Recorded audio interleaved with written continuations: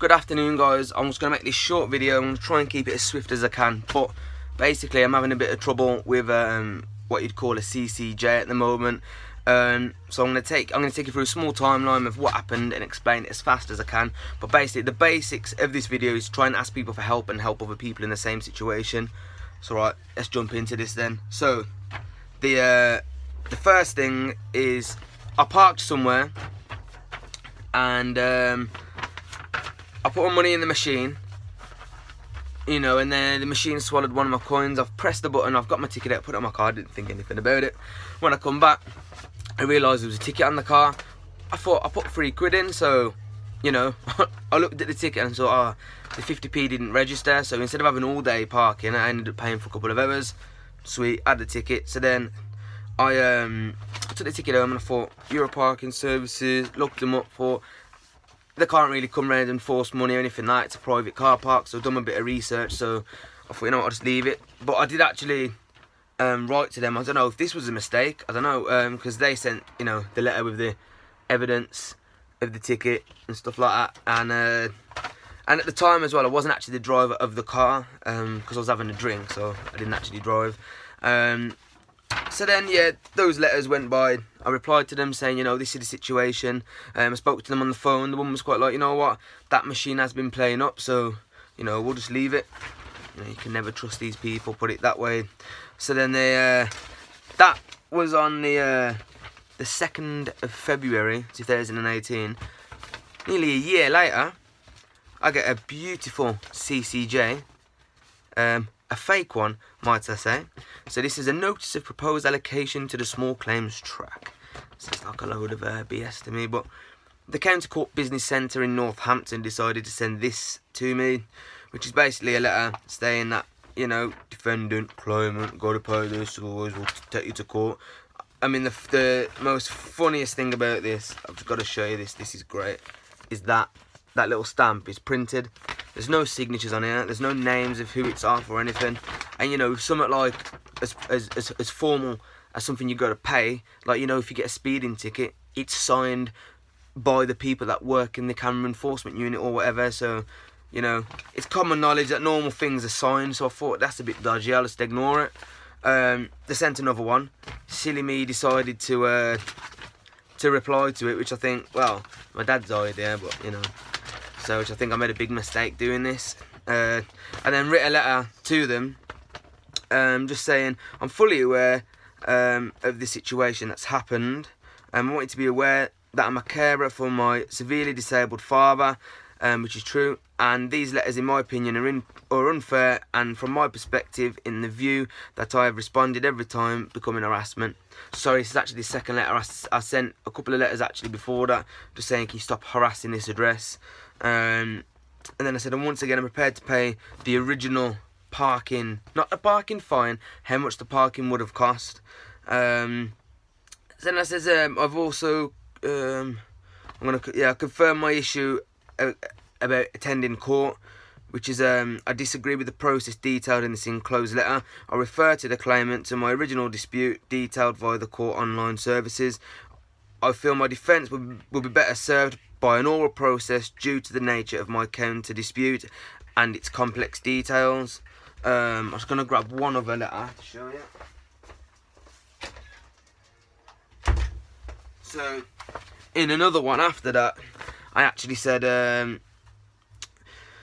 so they left it a year, so I said if I would have been served letters at an early date, I probably would have paid the normal fine at this point, because I was like, you know what, I don't want this harassment, I don't want to get a CCJ. And I says, I'm not admitting it, it's just simply down to convenience, based on the fact I cannot establish who was driving my car on the day of the alleged offence. I couldn't remember who jumped in the car, because there was one of us that wasn't drinking, so then that person jumped in, which none of us can remember, even the person, because obviously, as soon as we got to where we was, that guy started drinking as well, so we can't remember. I'll reserve the rest of my defence for an audience with a judge. So basically, I'm asking for a proper hearing, which is fair enough.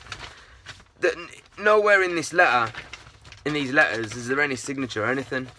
Like, no names. I don't even think it's a proper court, as far as my research has gone.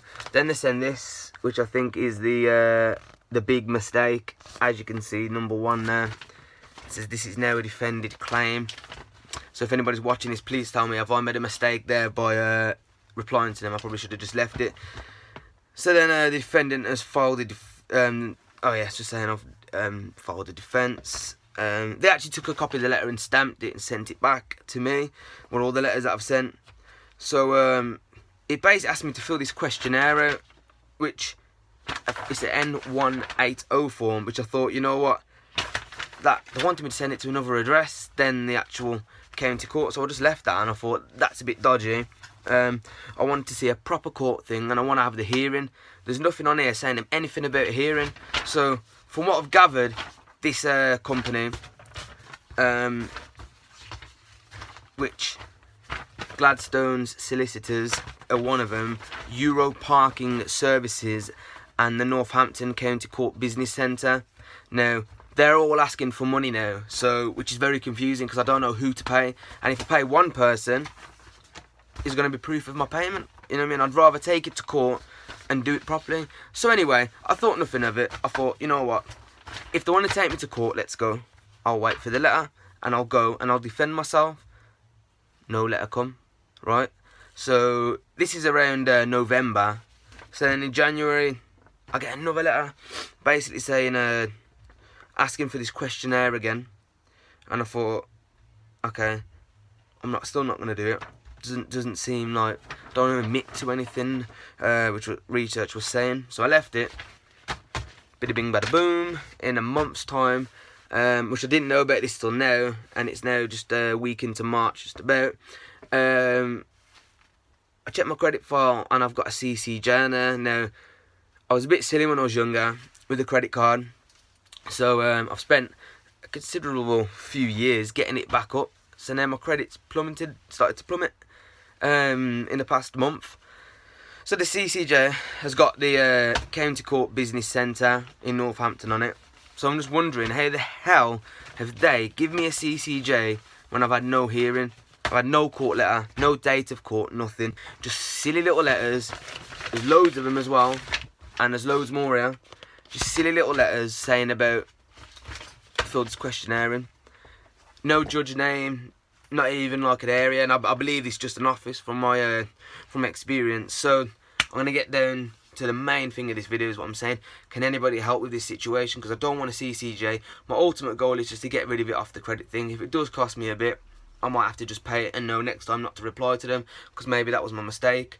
So yeah, if somebody could tell me if it is a mistake, I'd like to know, because I still have other letters come about other fines and, you know, just crap that you get off people that aren't proper like authorities. So the other thing is as well, is that can I fill one of these forms in, which I picked this up off my friend, which is the N244 application notice. Now that costs money for me to try and get the CCJ set aside. Is it worth doing that, or am I going to get it not set aside, have to pay the 200 and odd quid to do that, and then the £300 that this company are asking for? It's not like it's a lot of money compared to like other people having problems with thousands of pounds, but it's still money at the end of the day, and I don't think it. No, what's the justification for me paying £300 to a company that haven't lost any money? Why should I lose money? And they've passed it through loads of companies. So yeah, so basically if anybody can help with that, that'll be absolutely great. And then my aim is I'm going to start making videos to help other people, because it's very stressful. As you can know what I said in the letter, you know, I've got a disabled father at home, and it's not nice having these letters. So I don't live at my dad's too much, you know, a lot. I like moving around a lot due to work and stuff, so it's not nice him having the threat of bailiffs and things coming around, which I know they probably can't come in. I do know quite a considerable amount of information about it, but the CCJ is something that I don't know too much about, which I'm struggling with, because I know like bailiffs, high court enforcement officers and all those kind of people, I know how to deal with them, but it's just this CCJ now. It wouldn't be so bad.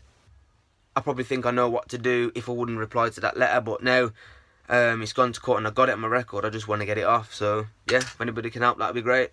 Thank you for watching, and thank you for your help if you do help.